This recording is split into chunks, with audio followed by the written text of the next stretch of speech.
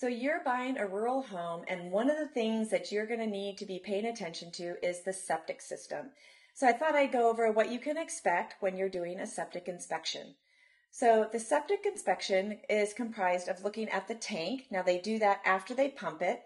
The seller is typically responsible for paying for the pumping, whereas a buyer is responsible for paying for the inspection. They're going to be looking at the components of the tank, making sure that it's not leaking, making sure it's in good condition. They'll let you know how big the tank is, all of those kinds of things. The other thing that they will occasionally recommend is a scope. So that's where they're going to take a camera and run that through the drain line.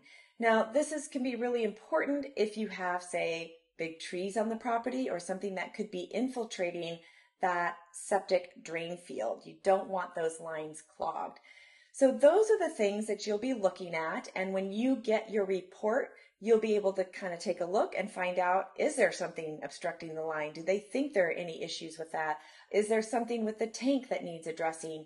And those are all things that when we're in contract and I'm helping you as a buyer, I will be going over those things with you. And then if there are any additional questions, you always are able to call the septic company and ask them directly.